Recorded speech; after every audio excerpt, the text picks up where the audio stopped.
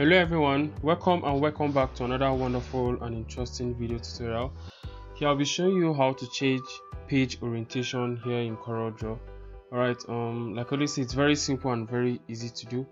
Okay, before we proceed, if this is your first time visiting my channel, do well to hit on the subscribe button and turn on post notification bell to get notified whenever I upload new videos. Alright, to change page orientation here in CorelDRAW, it's very simple. There are different ways to do that, which I'll show you now.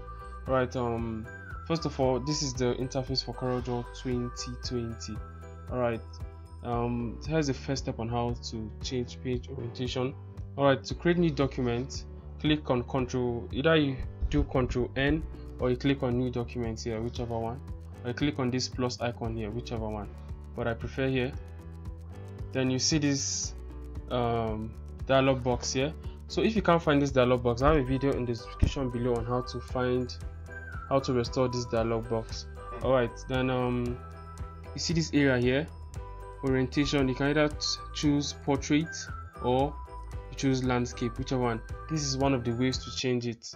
Alright, so we're done with that. Then once you're on the interface for the CorelDRAW, then another way to do that is go to the property bar, which is this area here.